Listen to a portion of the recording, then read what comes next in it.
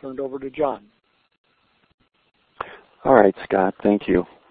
Good morning, everyone, and welcome to the webinar this morning.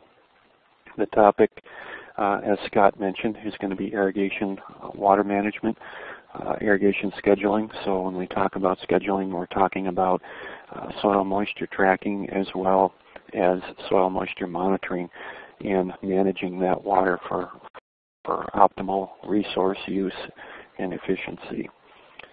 So here we go.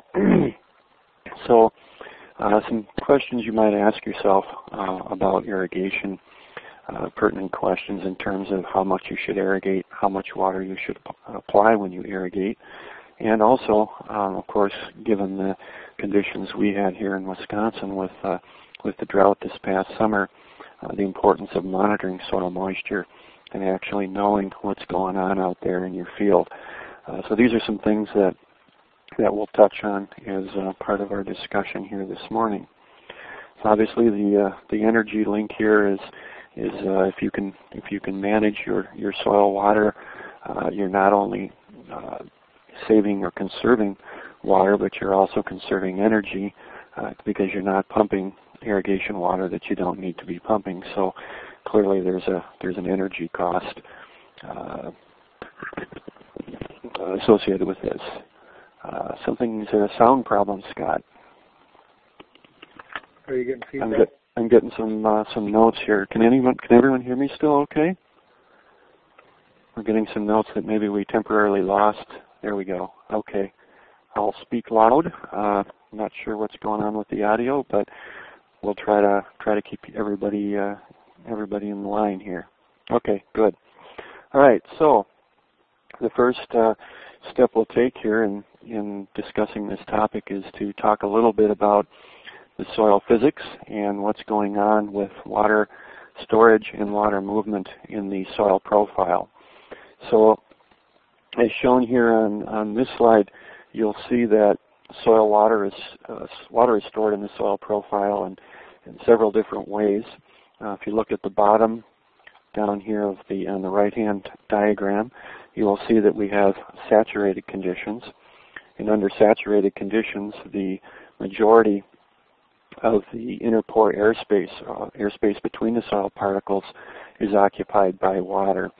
Generally, that's in the order of 90 to 95%. There's always some trapped air that ends up being held within that soil profile, but we refer to this water as gravitational water. And when we have tile drain systems, those tile drain systems are designed to remove that excess water. Often that's referred to as excess water, as it does impede the movement of oxygen through the soil profile. Actually, having saturated conditions like that creates an anoxic environment, which will cause phosphorus and nitrogen to be mobile in with that water movement. So we can get a lot of loss of nutrients having a soil water regime in this type of system. As you drain that water out and you look up above, we have what is called the unsaturated zone. And in that unsaturated zone, we have, of course, a lot more air movement. But we've also got water still held in that soil matrix. And it's held between the soil particles against gravity by surface tension or capillary action. Remember what capillary action is. If you take a small diameter pipette tube and place it into a beaker or glass of water, you'll see that water rise up higher in that small capillary tube because of the surface tension of water. And it's that surface tension that's holding that water in that soil profile.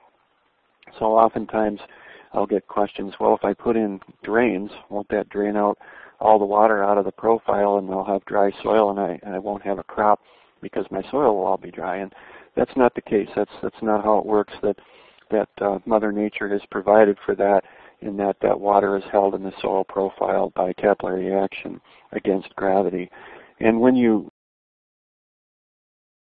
first drain that soil, that amount of water that's held in there at capacity, which is it's a function of soil texture. It's a main driver, but organic matter also can figure into that.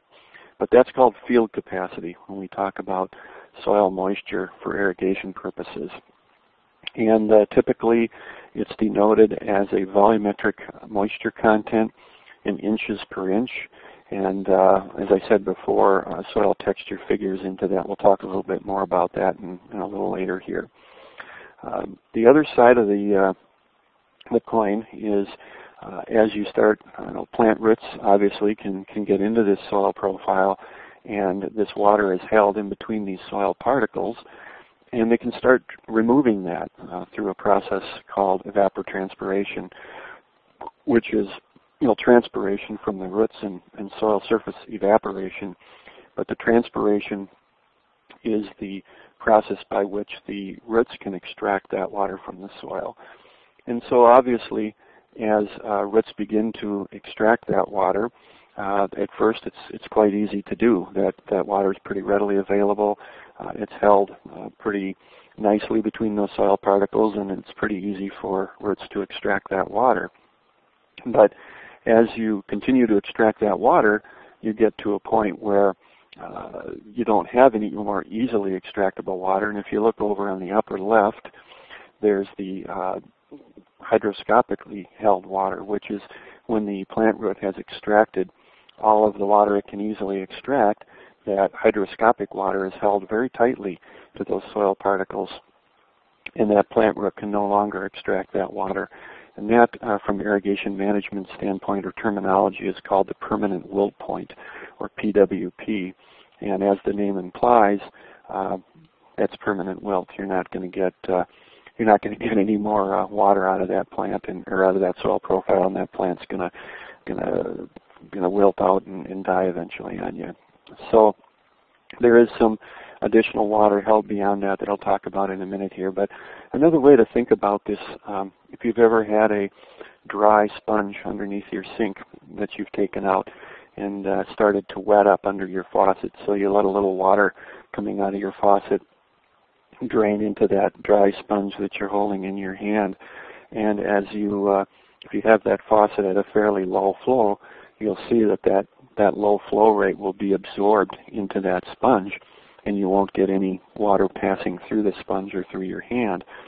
But eventually that sponge will fill up, and its capacity to hold that water will be exhausted, and more or less your sponge is at field capacity at that point, and you'll start to notice that water will start draining or begin draining out the bottom of that sponge. And that is the same analogy or analogous to what's going on here with the soil, that once you exceed field capacity, you're going to get deep leaching of that water deeper into the soil profile. So again, some terminology here. We'll just review field capacity. Is that moisture content that water will be held after gravitational water is removed, or in other words, that amount of moisture that's held against gravity in the soil profile. The permanent wilt point, or PWP, is that moisture that's in the soil profile after root or plant uptake to the point where you can no longer get plant root uptake. And so we kind of consider that to be an end point. If you look at field capacity as being the wet end point, permanent wilt point as being kind of the dry end point, we have a certain volume of water that's available for irrigation between those 2 points. And that's called the total available water, or TAW.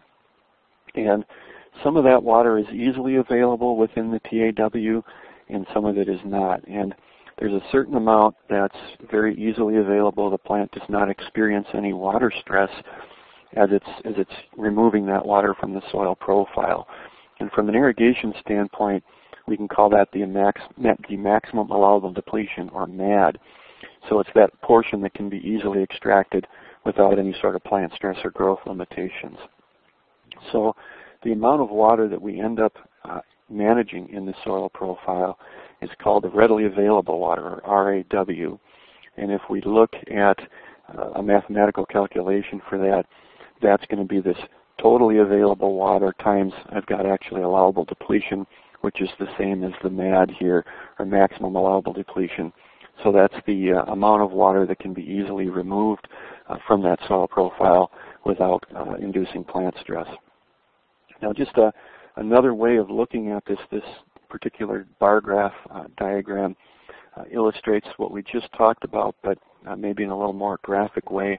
As you look at this diagram, remember that the levels here represent different amounts of soil moisture, and it's not the depth in the soil profile, but rather the total amount of water that could exist in a given soil profile. So here again, if we start at the top where we're at saturation, we have a certain amount of water that can be extracted gravitationally or by drains. That gets us down to the level of field capacity. All right, and as we continue to remove water from that soil profile, we get down to some point here, which is within the range of the total available water, but it's actually at about 50% of that total available water volume. And that's very typically the amount of maximum allowable depletion that we use for most crops for irrigation purposes, is we look at that first half or that upper half of the total available water. Now as you start to withdraw down beyond 50% of TAW down into this next zone, the plant starts to experience some increasing stress as it extracts that water, but it's not like flipping a switch and all of a sudden that plant's in stress. It's a gradual process, and if you're just a little bit below that total available water at 50% mark for MAD, that plant really isn't going to, may not even notice that amount of stress depending on where it's at in its growth stage. But as you start moving farther and farther down this continuum of water, available water, the plant starts to experience more and more stress until, of course, you get down to the permanent wilt point, where at that point the plant can't extract any more water from the soil profile, and you get down to a point where you're at unavailable water.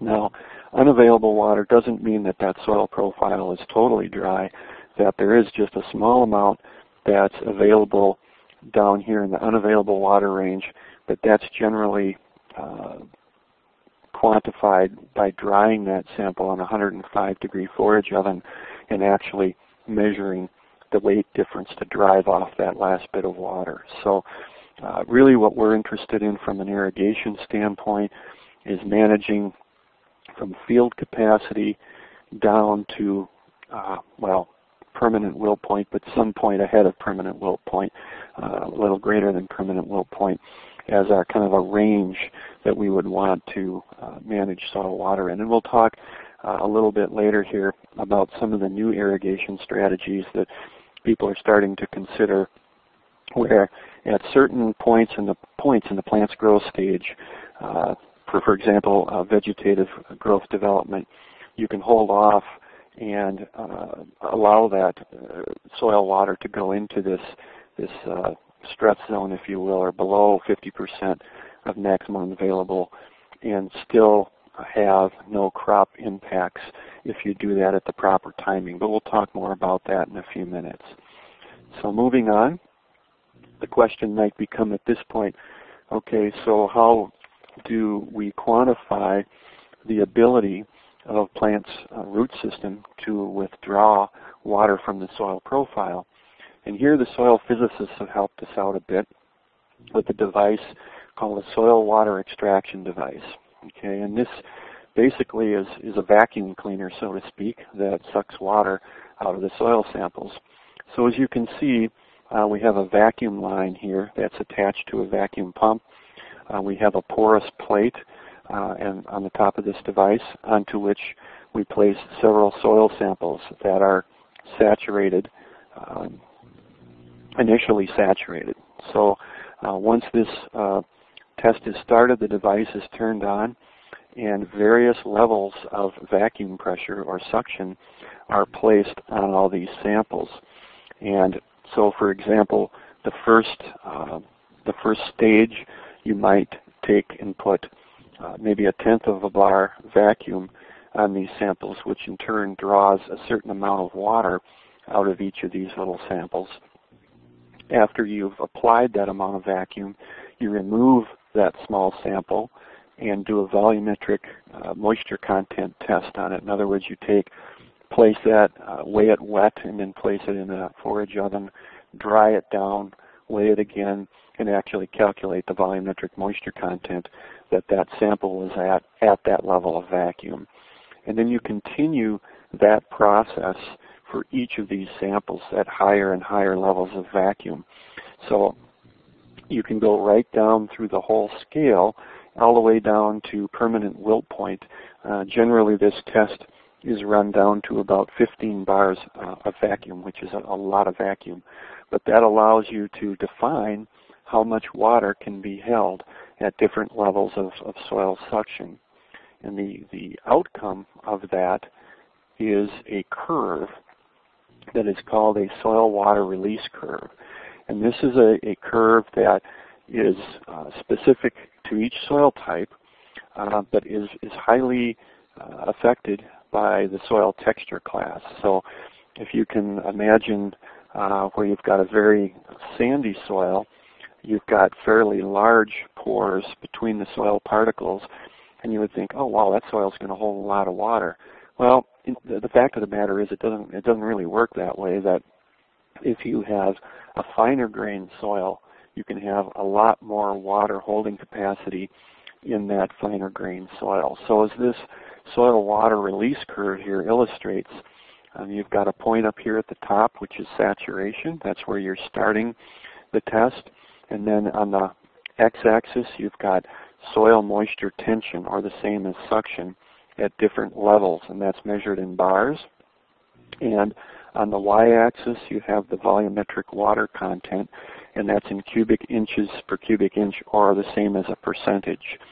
So as you can see, as you continue to increase the suction level on the soil samples, that you're releasing various amounts of water, and that you track how much water is released at each of those suctions, and you can develop this curve. All right, and as we talked about before, we've got some level for each soil at saturation, and we've got at about 1/3 of a bar, we've got field capacity for a silt loam soil, which is a pretty common number. Field capacities tend to range from about maybe 10% or 15% for a sandy soil, up to about 34% for a silt loam soil. So right there you can see there's a significant difference in the holding capacity, water holding capacity for soils with different textures. And as you continue down this curve, you will see that we get out here to 10 to 15 bars, and we have permanent wilt point out here at about, varying from 6% to about 16% moisture.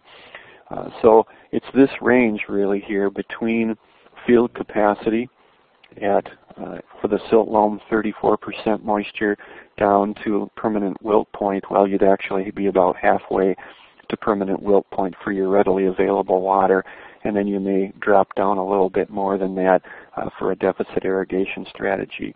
But it's right in that range there that we would be managing irrigation or soil water with an irrigation water management system. Okay, so if we're looking at monitoring data, for example, we have soil moisture probes out there in the soil profile, and if you start looking at the data based on what we've talked about for field capacity, and by definition how that behaves, this graph I think can help illustrate how you can actually collect your field capacity information using your soil moisture monitoring probes for your specific case. You can ignore the red line in this case, but focus on the blue line and the green line. Okay, the green line is at about 13.5%. That is the literature value for this particular soil for field capacity. When we put the probes in, this was taken at our Hancock experiment station, and actually measured soil moisture content, you will note this line at the about 9% or 10% level roughly. So if you follow this line across, you will see that it's relatively horizontal, and then as that soil water is depleted, you can see that that line drops down to 4 to 5%, which is actually a little bit probably too close to permanent wilt point, but early in the season that can happen. But then an irrigation happens and that soil moisture comes back up, and then ET, or plant transpiration, root transpiration, occurs again. That soil moisture comes down, and then you irrigate and it comes back up. So you've got this kind of up and down periodic level of soil moisture that happens in the root zone.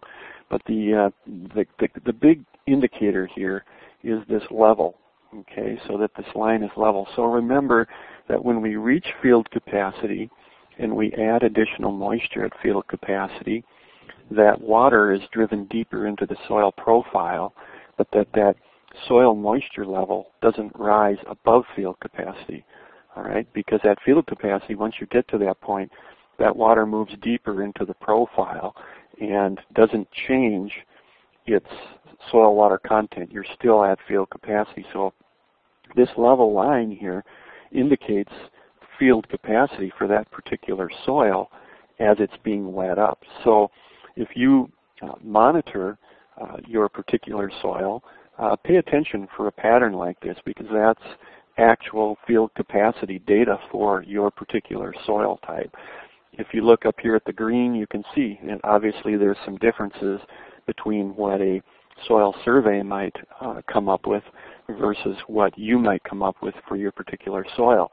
Again, there's differences in texture that can occur, slight differences that a soil survey may not pick up. There's organic matter content.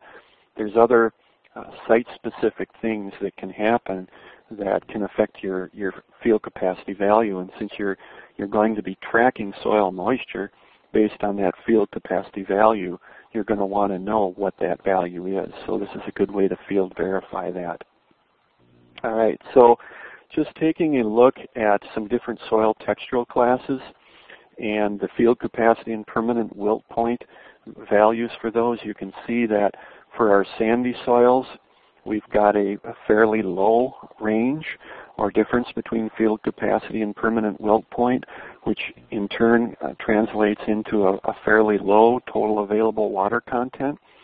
Obviously, these light soils are more difficult for agricultural production, and generally that's where you're going to find irrigation, because you're going to have to, not only because the soil texture is such that you have limited soil storage, moisture storage capacity, but also oftentimes on crops such as vegetable crops that are grown in these soils, the root zone depth is limited, which also limits our total storage, water storage capacity of that soil profile. And we'll talk about that in a few minutes. But the take-home message here is that, as you can see, as we get finer and finer textured soils, that we have more total available water to work with from an irrigation perspective. Now, obviously, there's some other issues that come into play with the clay soils in terms of intake capacity, and how quickly we can get water back into that profile, and the cracking and whatnot that occurs can also help us to replenish those clay soils. But like I said, the take-home message here is that the differences in soil water holding capacity as a function of soil texture classes is something that's very important and needs to be considered in any type of irrigation management strategy. Another aspect that needs to come into play here, as far as monitoring soil moisture and tracking it, is how that soil moisture is extracted from the root zone. Here in this particular case, taken from the NRCS National Engineering Handbook, we have a diagram that shows the extraction, soil water extraction patterns that are typical for a crop. And right away you can notice that about 50% of that, 40% extraction, 30, you got the majority of that water, 70% of it is coming out of the upper 50% of the root zone. So in that case, plants are kind of like people. They don't want to work any harder than they have to get what they need. So that's where the majority of that water is going to come. And that's really a function of plant root mass density. So the higher plant root mass density you have, the greater the ability of that plant to extract that water, and generally that's going to be in the upper half of the root zone. That's still not to say that you don't get some extraction down deeper in the root zone. That's, of course, when you exhaust the more readily extractable water up in the upper half, that plant will start going deeper for its water. It will also send its roots deeper into the soil profile to chase that water or find that water. And that's a very important thing to keep in mind in terms of timing of your irrigation. There is a tendency oftentimes to over-irrigate early on in the growing season. And that, of course, can result, if you have a lot of small irrigations early in the growing season, you're not going to get water moving very deep into the profile, and that plant's really not going to develop much of a root structure to go after that water. So holding back a bit on the irrigation earlier on in the growing season makes a lot of sense, because you'll develop a nice, deep, healthy root zone system. And that, of course, pays off later on in the growing season when you've got really high demand for plant water. You've got a deeper root system that has access to more water, and of course it makes the plant more drought resistant.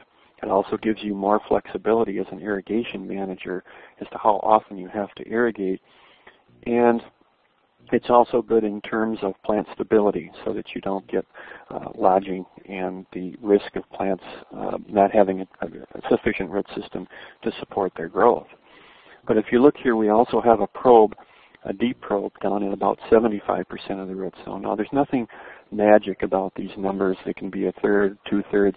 We're just using 25% and 75% here as illustration. But the idea is that if you know what the soil moisture is up here in the upper extraction zone, that will give you a good idea of when to start irrigating, when you start extracting a lot of this water out of the upper zone.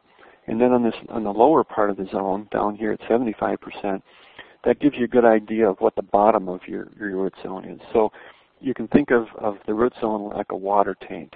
And as plants extract water from that water tank, you want to be able to refill that at the proper time.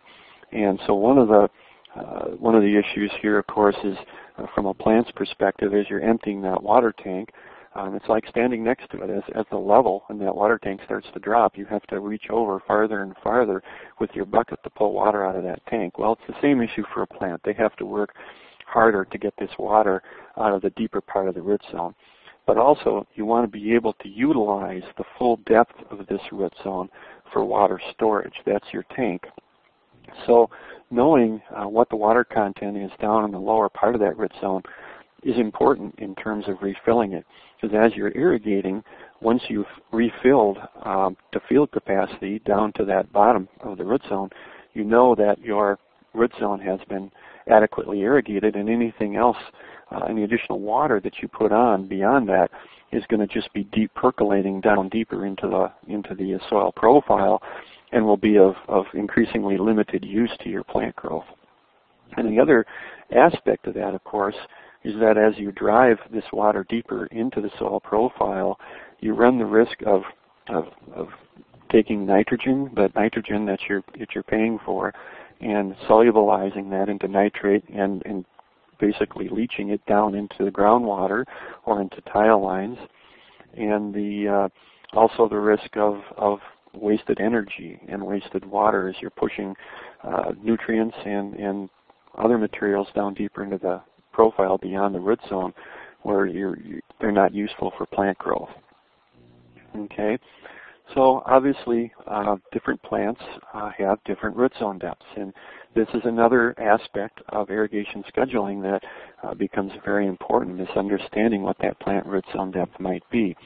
As you can see in the upper left corner, for a potato plant, and typical for many of the vegetable plants, their root zone depths are not excessively deep. 24 inches or a couple feet is on the high end. Here, the potato growers up in the Central Sands tell me that 12 inches is kind of their managed root zone depth for potatoes in the Central Sands of Wisconsin. So you combine a shallow root zone depth with a light soil that has limited water storage capacity, and you've got a prescription or a formula there for irrigation about every other day, which is what you end up doing when you're in the peak of the growing season and you're getting very high ET rates. On the other hand, if you look down at corn, mature corn, you've got a much deeper root zone system there, 3 to 4 feet, even down to 6 or 7 feet in some cases. For corn, and soybeans also have the ability to create and develop a pretty substantial root zone system. In the upper right, alfalfa, of course, is known for its taproots that will go down to 9 or 10 feet. Getting irrigation water down that deep on a regular basis is another story, and it's probably rather difficult to do, but that doesn't mean you can't manage down to 3 or 4 feet with irrigation and take maximum advantage of that soil water storage capacity for that particular plant. This is just a table here of some literature values for root zone depths and irrigation management or water management root zones. Again, as you can see, a lot of those vegetable crops are on the shallow end. A lot of the alfalfa and corn and soybeans are on the deeper end. So obviously there's a couple different strategies that you're going to want to use to manage these different crops from an irrigation water standpoint. On the far right 2 columns, you will see that we've got a place for a shallow sensor or an approximate depth and an approximate depth for a deep sensor. Again, I was just using 25 and 75% of root zone depth or irrigation water management depth for this. There's no reason that you couldn't use 1/3 and 2/3. But again, the idea here is that you want some sort of an idea of what's going on in the upper portion of your root zone for your particular plant and what's going on toward the bottom of that root zone, because that's your active management zone. The other thing that you may also want to do is, depending on your specific soil conditions, you may have impervious layers or plow layers that can form in your fields, and that will of course inhibit or prohibit root zone or root penetration below that depth. For example, in the Central Sands here of Wisconsin, about 12 to 13 inches, they have a hard pan or a harder pan root zone that develops from tillage over time, that every other year they have to go in and deep rip that to try to break that up so that they can better utilize that root zone. So keep that in mind. The other thing that I guess I would recommend is that as you're starting out your irrigation management or water management program, maybe go out and check your root zone depth. Dig a hole next to some of your plants and just see at the various stages, get a feel for what that root zone development is. It's going to vary on a lot of things. If you have a fairly dry year or a wet year, that's going to have an impact. But you can get a pretty good general idea based on your soils, your soil conditions, and your crop, what kind of root zone depth that you'd be working with, and kind of incorporate that system knowledge into your water management planning.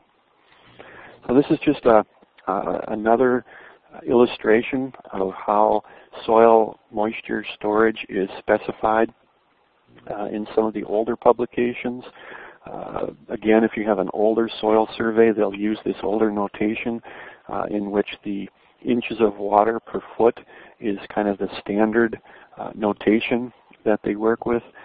Again, the newer literature, such as the Web Soil Survey, the NRCS Web Soil Survey, will list the parameters for permanent will point and field capacity as a percentage, so inches of water per inch of soil versus inches per foot. But again, the conversion is pretty easy. Below there's an example for a loam soil.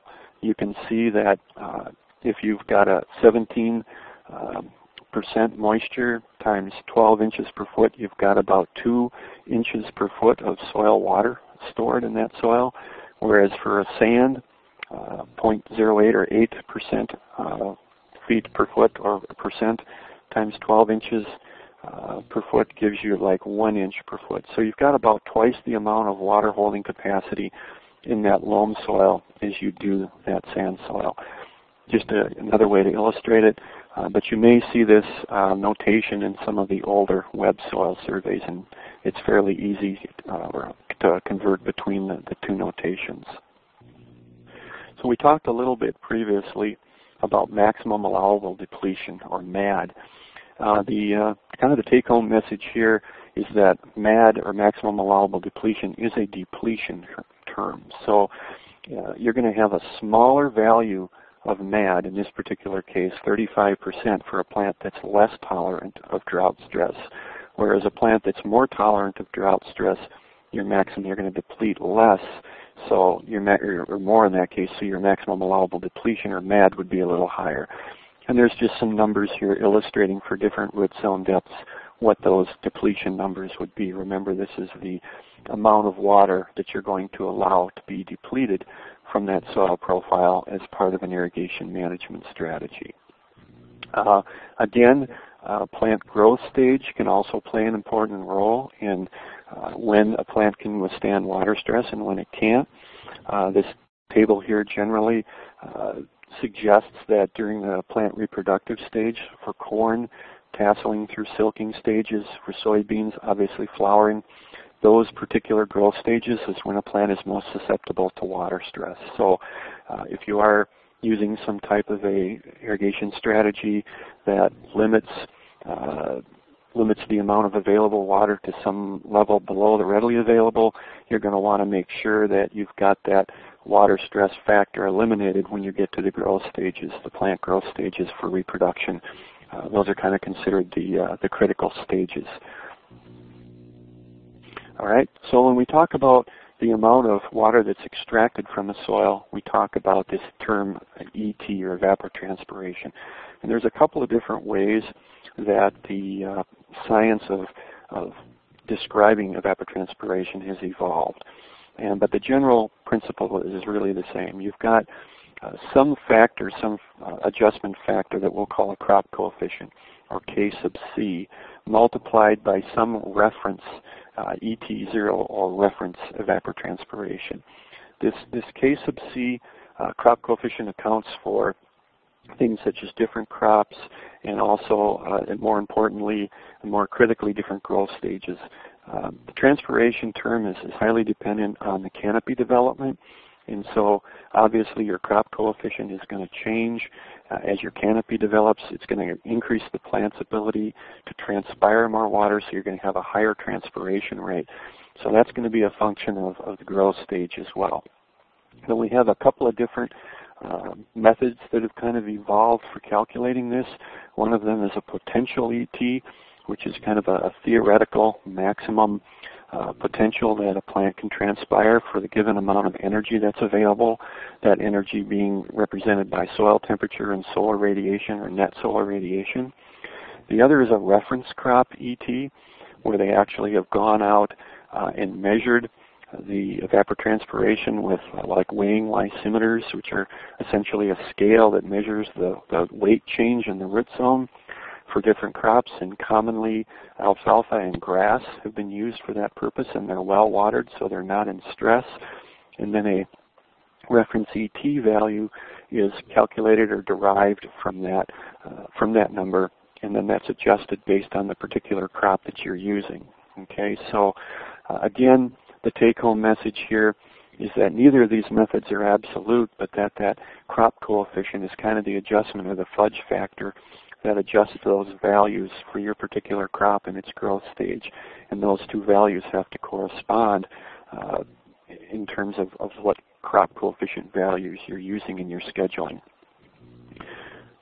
The evapotranspiration numbers can also be measured. There's commercially available gauges that allow you to do this. They come with different covers that go on the top here, as you can see on the top of the gauge, that will represent different reference crops, either a grass or an alfalfa reference crop. And then there's a level on the side, a little level monitor that allows you to level or to monitor the amount of water that's transpired from that gauge. These do require some maintenance.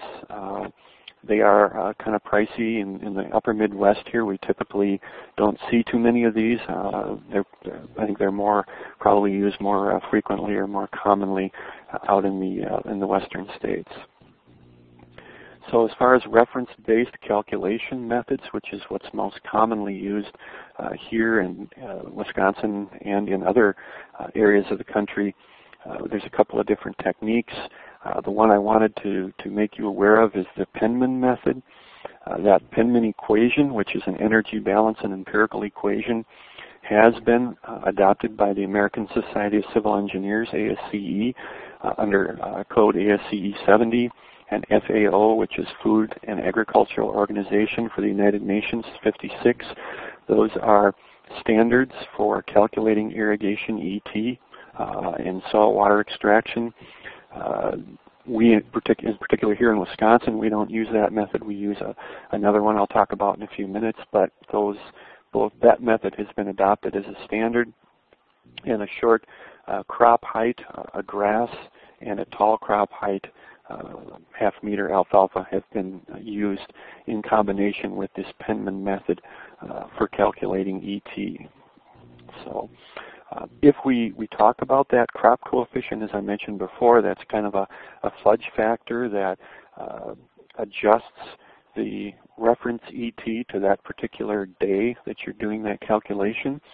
And as we said before, that's not an absolute number, so given that it's a relative number, you can see it's going to be fairly low at the early stages of crop growth, and as you get more toward the peak stages of crop growth, it's going to increase. And what we're illustrating here is that crop coefficient can actually exceed a value of 1. So 1.2, depending on the crop. Again, it's just an adjustment factor that adjusts that ET relative to the base number or the reference number that you're using. Okay. In Wisconsin here, we have a humid climate, as well as Minnesota. We have a system set up to monitor ET called the Agricultural Weather Observation Network. That's what AWON stands for. And we've connected that with our soil science department here has done an extensive amount of weighing lysimeter tests up at the Hancock Station. And we have found that the Priestley-Taylor, which is another energy-based equation, works well here in Wisconsin for ET estimates. And so we have set up a system. Several states have done this, not only Wisconsin. Minnesota has a system. Iowa has a system. Michigan. Purdue also has a really nice irrigation scheduling tool that is connected. It's a national tool that is connected with a drop-down menu for different states to National Weather Service data. So it's a pretty robust tool. But here we're using the Priestley-Taylor. We have a grid that's set up.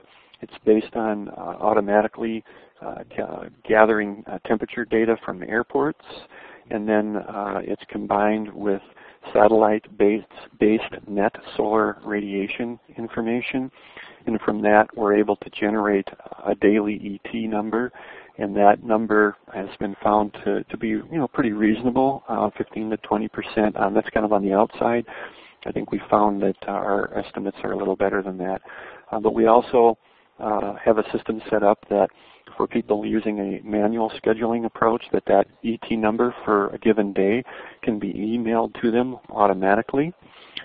It can also be automatically downloaded into our newer web-based scheduler that we have here called WISP. So based on the longitude and latitude of a particular pivot, it will automatically update the ET for that pivot on a daily basis. So on the precipitation side, obviously that's another input to our soil, water input to our soil, a very critical one, in fact.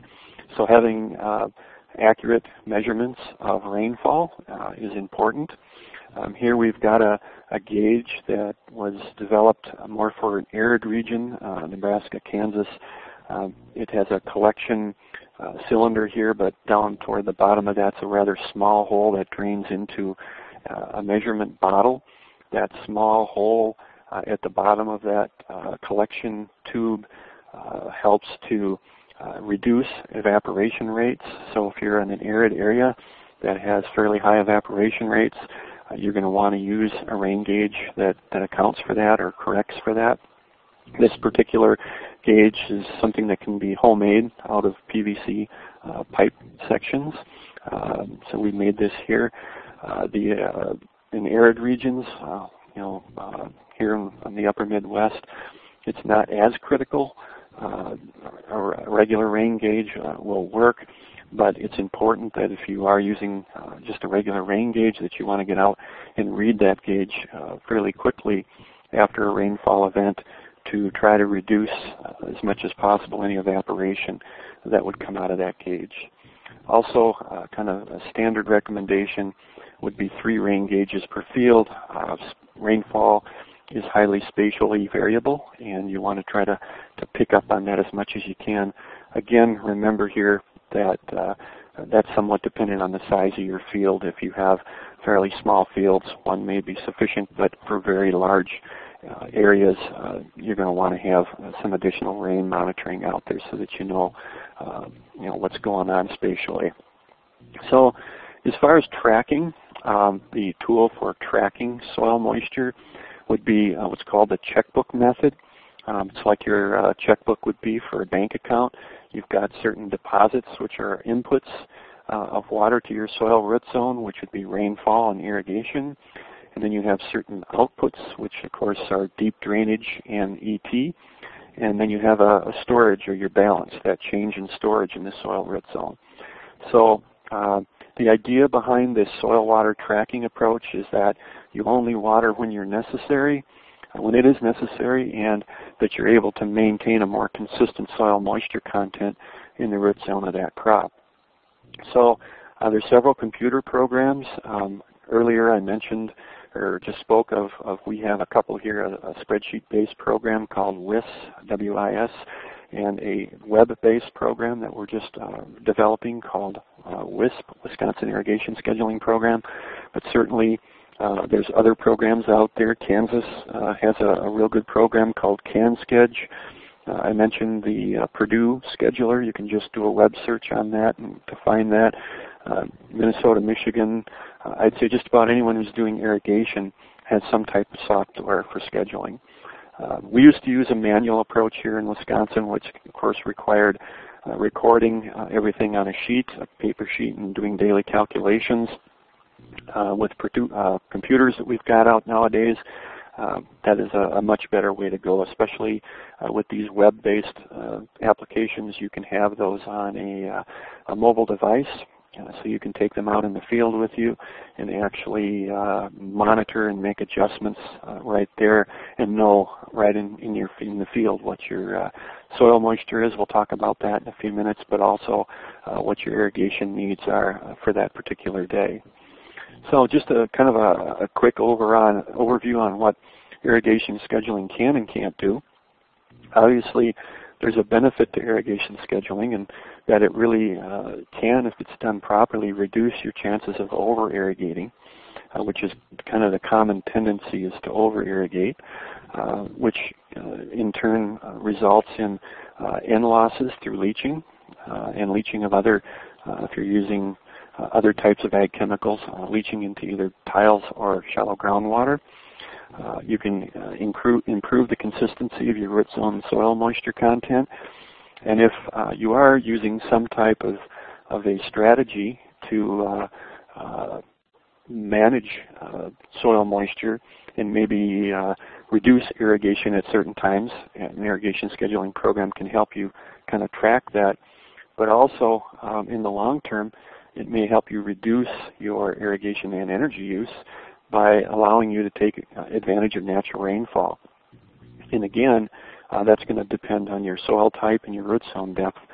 the degree to which you can take advantage of natural rainfall, because having that greater amount of storage through a finer textured soil and deeper root zone depth gives you a greater window of time to work with so that you can actually take advantage of some natural rainfall events.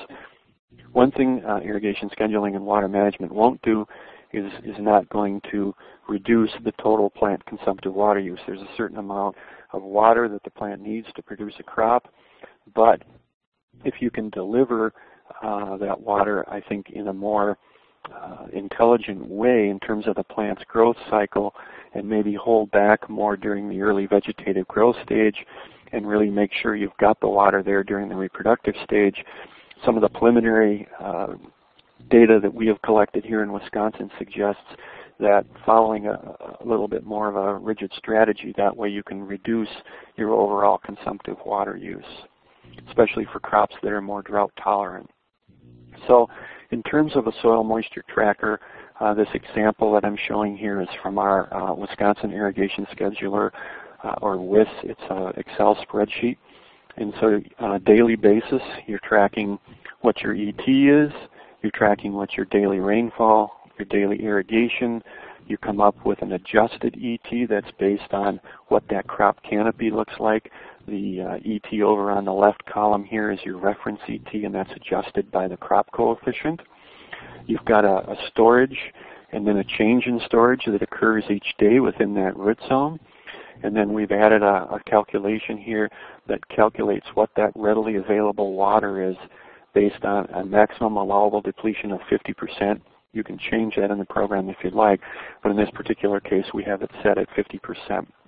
And it actually gives you a readout here in inches per day and a percentage in moisture percent. So if you have soil probes out there that are reading in percent moisture, it gives you both. So essentially this readily available water, or RAW here, is the plant water that you're managing for. And so for this particular example, field capacity is 3.06 inches. And if you add water, over here I've done an example to add rainfall of 1 inch when the soil is at field capacity. And so the model tells you that you're getting deep drainage. It also turns the font red as an orange, or as a warning for that.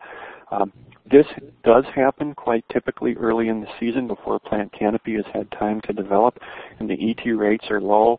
You get those spring storms that come in, and you will oftentimes get deep leaching. That's the greatest risk for deep leaching, is during that early part of the growing season. Now we also talked a little bit about managing soil water, but maybe not filling that tank all the way up. So down here in this example, the 70% of field capacity for this particular soil is about 2.1 inches. So if you manage your soil water content up to 75% of the readily available water, or the RAW depletion, that leaves you about 30% of that tank, so to speak, where you can accommodate natural rainfall. So by not using what we call a full irrigation strategy, which fills that soil profile all the way up each time, you're positioning yourself this way to take advantage of natural rainfall events, which is obviously going to pay off because Mother Nature doesn't charge you for that water. Again, the ability or the extent to which you can do this is going to be dependent on how much storage, soil water storage you have, which in turn is a function of your root zone depth and your soil texture. Okay, so down below here I've just given another example of the spreadsheet, the way it's set up. When you deplete the readily available water, which is 50% of the total, remember, and you're starting to get into that stress zone a little bit, it gives you a negative number and turns the font blue so that you know you're down below, your readily available water has been exhausted, and that you're starting to get into that area where there may be some plant stress. Now, going into that plant stress zone, a small amount is not going to be an issue. But as this number gets larger and larger, the stress on that plant increases. The other thing you need to think about if you are going to manage down in this lower moisture content zone is the capacity of your pivot to recover from that. So if you're running fairly low soil moistures and you're going to get into the reproductive stage of that plant, you got to make sure you have enough pivot capacity or irrigation capacity to bring that water level back up to a non-stress level so that it's there for that plant when it needs it at reproduction time. So just some things to keep in mind. Again, at the bottom down here, we irrigated back, we put a couple tents on, and we're back up to a full irrigation strategy, which is when you're at field capacity. So just a little bit about how this chart works. There's also a column here where you can put in this blank column your actual observed soil moisture, so that and then the scheduler will actually use your observed value from that point forward in time. So obviously soil moisture monitoring, which we're going to get into next here, is really important, and that allows you to ground truth your scheduler here and keep the two both in line so that you know what you're dealing with.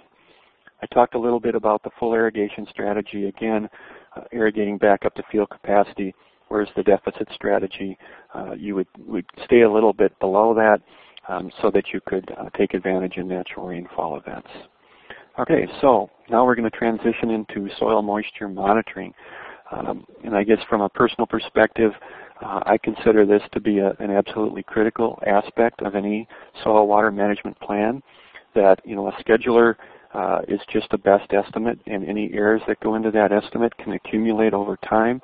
So you really need to have some soil moisture monitoring out there to be able to monitor what's going on and know what's going on.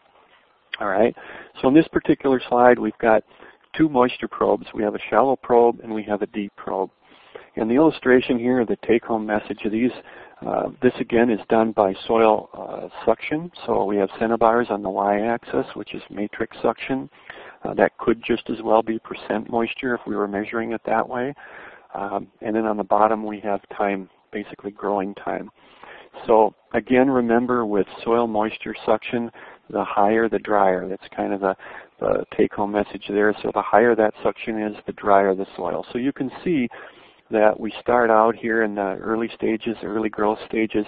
We have a little bit more moisture in the lower part of this probe, lower probe than we do in the upper. But you can see as the plant growth occurs and ET happens that the values start to go up. The curve goes up. That means the soil is getting drier. Well, in the shallow probe, if we're going to do an irrigation here, a shallow irrigation, you'll see that soil moisture content is satisfied in that soil suction drops. Okay, so it's getting wet in the shallow probe. So good, we got water at the shallow depth. But you'll notice on this deep probe that there's no change. What that is telling us is that that water is not getting down into the deeper part of that profile. So that shallow irrigation is not filling the soil profile and therefore not taking full advantage of the water storage that's available. The second diagram illustrates for deep irrigation, you can see that you're hitting both probes and you're getting that whole soil profile filled with water. Okay, so again, having a probe in the shallow location tells you when to start irrigating. Your deep location can tell you more about when that water gets down to that lower depth and you can stop irrigating, or if after rainfall events you're going to get leaching events, you'll at least know about it. Several methods to measure soil moisture: a hand feel method, a tensiometer, which is a device also called a mechanical root that measures that soil tension directly. Resistance blocks, also a method to measure soil moisture. We're going to go into each of these in more detail in a few minutes. A TDR probe, which is an electronic probe, capacitance sensor, and then of course you can take all of these different technologies and combine them into a data logging management system with telemetry to transmit that data to a central location and process it. The field method, it's a good method. It's inexpensive. There's a great NRCS publication out there that's estimating soil moisture by feel and appearance. Obviously, all you need is a soil probe in your hand. But the one cautionary note, I guess I would mention here is that you really need a way to calibrate your eye and to calibrate your feel of that soil and know what a 10 or a 15 or a 50% moisture feels like. So if you're going to use the feel method, you would want to use that in conjunction with a probe. And once you've done that enough, you'll be able to hit it right on. So calibration of your eye and your senses is a really important aspect to that. The tensiometer, again, works like a mechanical root. This has a porous cup down here at the bottom that's in contact with the soil. You pound in a rod which makes a hole. You put some water in that hole. You put the tensiometer in there and allow that to equilibrate with the soil. This tube here is actually filled with distilled water, and then you put a suction device on here that sucks any air, trapped air out, and this gauge right here is a vacuum gauge that reads vacuum or suction. So relatively inexpensive. Obviously there's some additional maintenance required to keep bugs from growing in this tube, as well as the issue with freeze and thaw. But tensiometers are certainly a good way to measure soil moisture. They come in different lengths so that you can get different depths into the root zone. And then you have some guidelines. If you have an actual soil water release curve for your particular soil, then you can very quickly and easily determine what the percent moisture is. But in terms of having some general guidelines, this slide gives you those guidelines in terms of when you need to irrigate and when your soil moisture suction or tension starts getting real high. Gypsum blocks, it's an electrical device. Basically, the amount of resistance that the block experiences is proportional to the amount of water. So when these equilibrate with the soil, you can measure soil moisture content that way. You have a meter. 1 meter will work for many probes. One of the things is that they're only good for one season because that probe or that sensor will dissolve in the soil. Electrical resistance block, it's another tool. The sensor is fairly inexpensive. You can have one reader to read many sensors. These are a little more robust than a lot of the, like a tensiometer would be. It's really like a tensiometer. It reads in suction. It's also fairly inexpensive. Gives you a reading in the soil moisture suction. So it's really kind of an electronic tensiometer. And the manufacturer provides a calibration curve or kind of a generic soil water release curve that you can use to convert your suction from your sensor back to percent soil moisture. But obviously having an actual soil water release curve for your soils is the best way to go. TDR is an electronic device measuring the dielectric of the soil. It actually comes from the phone company used to use devices to find underground breaks, which use the same technology, but a more pricey, more expensive sensor, but also very accurate and very dependable. So a lot of these are used in research. Again, any of these sensors, you can buy them as a hand probe where you carry it around, stick it into the ground, or you can bury an actual sensor and leave that in the ground and collect the data from that. Capacitance sensor, also an electronic device, very accurate, a little less expensive than the TDR probe. But again, these need to go into undisturbed soil, so very often you just dig a post hole or a trench and you place the sensor vertically into the side of that trench and you'll get your soil moisture readings that way. So the sensor itself is more expensive, but they can be reused and they're a very good sensor type system, fairly robust. You can leave them in over the winter. Again, as I mentioned, for different types of sensor configurations, you can have the portable handheld unit, which is obviously the portability has its advantages in that you can go anywhere in the field and track that moisture. It's a little more difficult if you're trying to get to subsurface moisture. You generally need to carry a shovel and dig down and stick that sensor down into the ground, or perhaps set up a tube that you would cap if you can get that sensor down in the ground that way. In the case of put-in-place sensors, the tensiometers, the resistance blocks, those types of things require a continuous connection to the soil matrix. So those are generally left in place. Those are more or less in-place type sensors.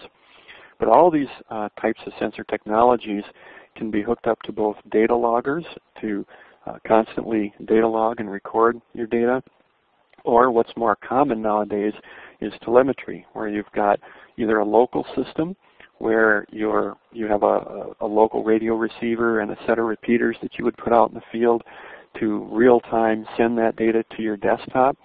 Or the latest technology that's very popular is using cell phone technology, that the sensor will actually log data, and then it has a built-in cell modem that will, on your specified interval, set up and transmit that data 4 to 6 times daily to a website via a data link on a cell phone.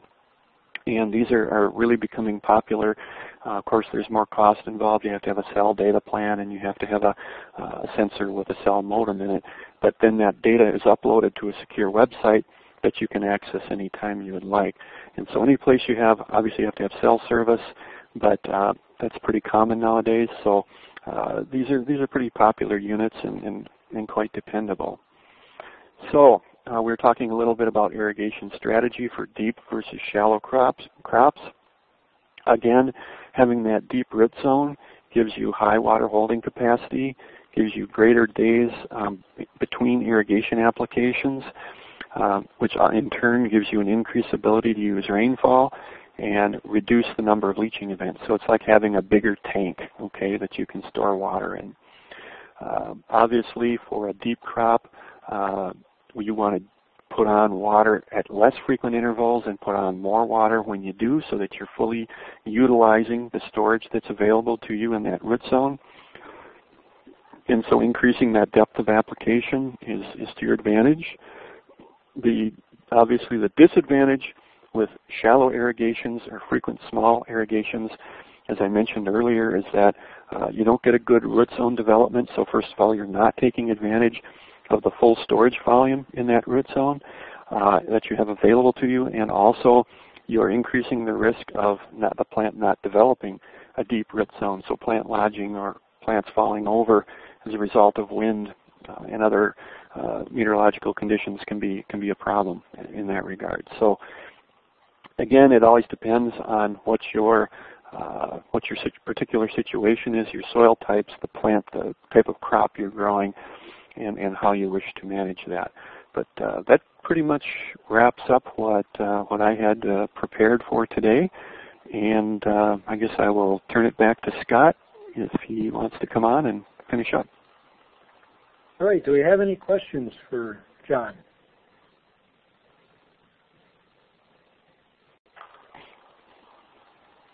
Hearing none or seeing none yet.